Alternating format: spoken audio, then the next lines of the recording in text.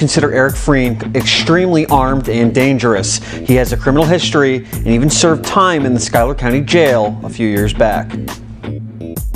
Our dealings with Eric Frein started in September of 2004. This is a photo of Eric Frein from the Schuyler County Sheriff's Department. In 2004, Frein was accused of stealing World War II memorabilia from war reenactors near Odessa. He then tried selling some of the stolen items on eBay. Frein was arrested and released, but he failed to show up for his day in court.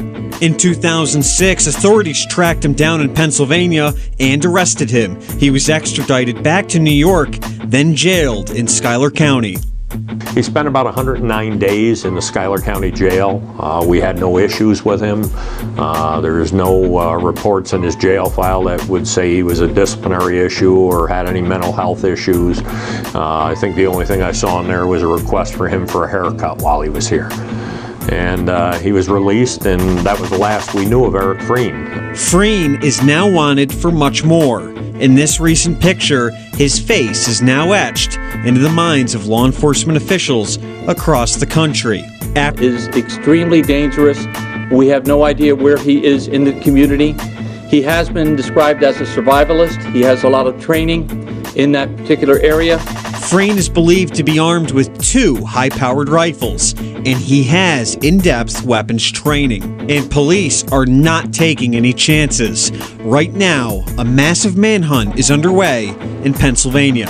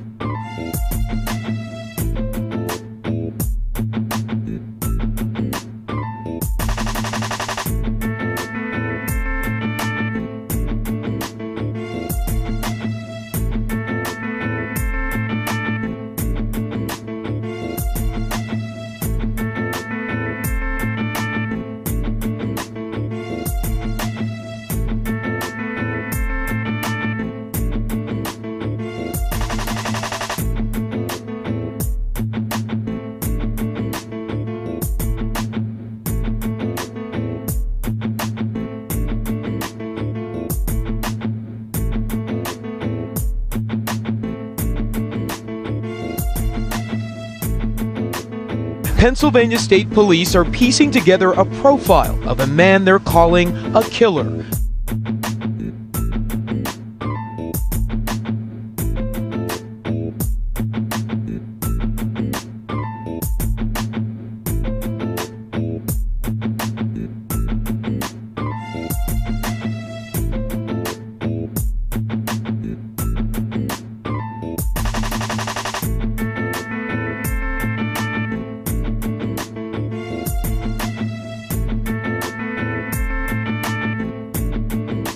This fella is extremely dangerous.